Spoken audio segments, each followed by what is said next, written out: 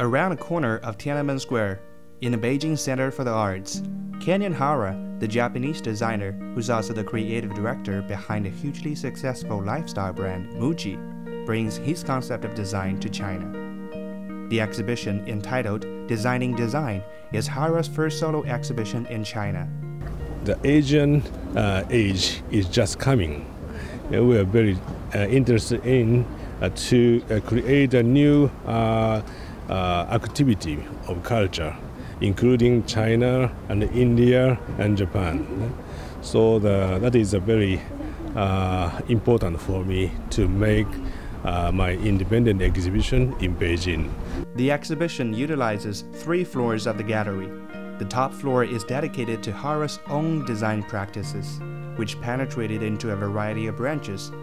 Through his works, a strong sense of simplicity and humanism prevails.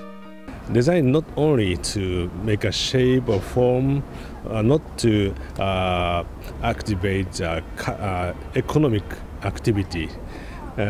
Design is to awaken people.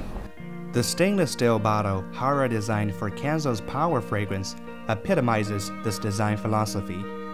Instead of imposing a message, a seemingly empty vessel serves as a medium for his viewers to engage. So the reflection of the surroundings on the mirror-like bottle becomes an essential part of the package.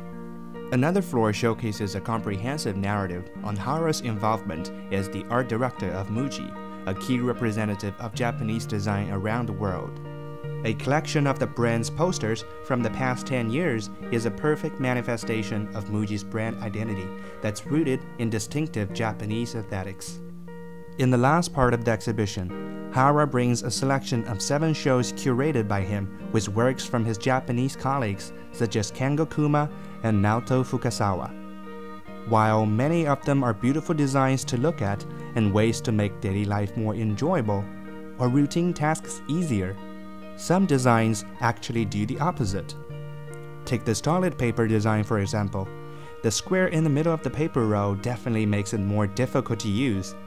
It's the designer's response to the huge waste of paper caused by our careless daily habits. In the same spirit, these matches serve as a reminder of the diminishing forest. This environmental consciousness coincides with Hara's design philosophy of preservation and renewal. The space for the exhibition is in itself a great embodiment of the philosophy. The gallery is housed in one of the buildings that served as the former US Embassy in Beijing during the late Qing dynasty. With great effort from the same developer who created the high-end culture and lifestyle development 3 on the Bund in Shanghai, the old compound is now turned into Tiananmen 23. I think today's Chinese people is very good at renewal and renovate and redesign this kind of old architecture under the usage of modern style. Other than the art gallery, Tiananmen 23 provides a range of fine dining restaurants, including Danube Blue's Fancy Outpost, making it the destination for food aficionado as well as art connoisseur. The exhibition will go on to July 15th.